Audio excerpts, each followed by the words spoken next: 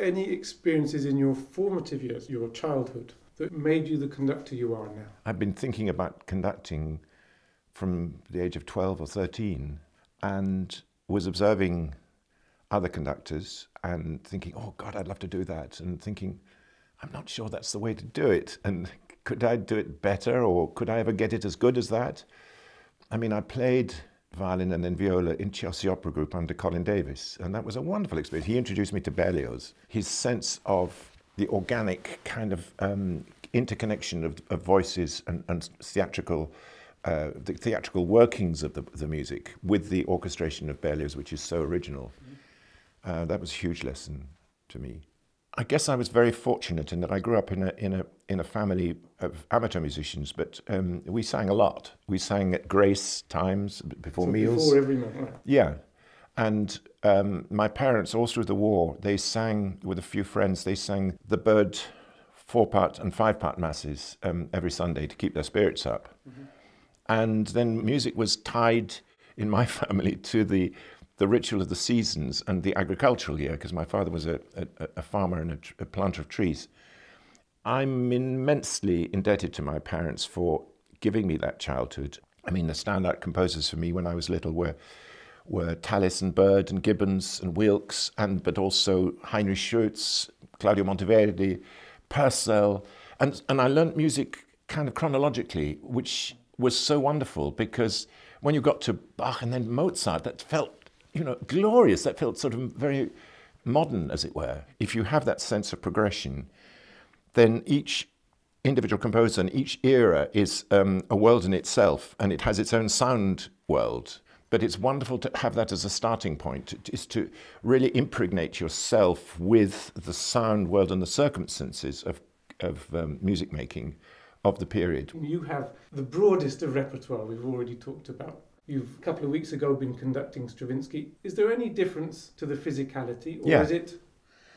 And there is a difference in conducting a choir and an orchestra, but though I try to minimize it, because part of my aim is always to try and get an orchestra to imitate voices, to speak their lines. So they use their embouchure of their wind players, and they use their bow speeds and bow position vis-a-vis the fingerboard and the bridge to give a sense of rhetoric, a sense of the underlying narration of the music.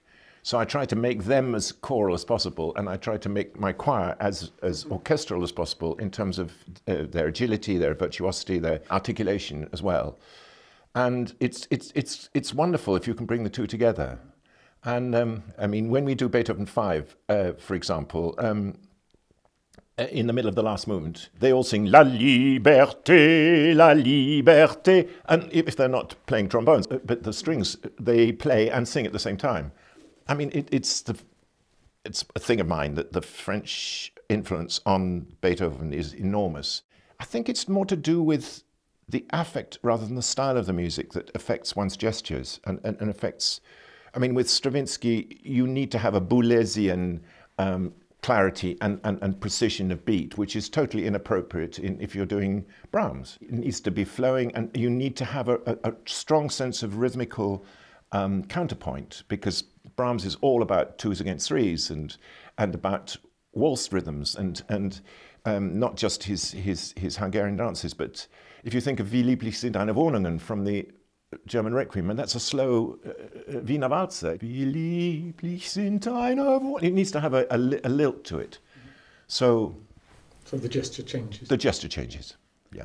This week we have the pleasure of you working with our Orchestre Philharmonique du Luxembourg. Do you try to take them on the period instrument journey? How far can you take an orchestra like ours on that? It mustn't be done in a negative way. It mustn't be saying, thou shalt not vibrate. I mean, that is self-defeating, because then you think, what's going to happen? It'll be a horrible sound. So I try to put it positively and say, use your bows in a really lyrical and expressive way, and vary the bow speed all the time, depending on the phrase lengths, and observe how slurs can, from Mozart or earlier than Mozart onwards, convey a soft beginning and a soft ending, and then an effluvium in the middle, a growth and an expressiveness. which doesn't necessarily need the left hand. The left hand can vibrate from time to time, but it should be when you run out of other ideas, basically. It shouldn't be a negative thing at all. It should be a sense that it's an expressive device that could be used, but the transparency of the overall texture is immeasurably improved with less upper partials and less vibration, and then it's reserved for very special moments. And so do you have a very clear vision, is the wrong word, of the sound that you want to hear? Or do you take the sound of the orchestra and manipulate it? It's a bit of both. I mean, it's you know, guest conducting is a funny old thing. It's like dogs meeting and sniffing. An orchestra can be very put off by a conductor in the first 5 seconds, and vice versa. Or it can grow, it can establish. And it's your job as a conductor to listen and to adapt to what the sound you're given, and to go with it, to run with it. It's no point in being dictatorial and saying this is how it's going to be. That just cramps everybody up.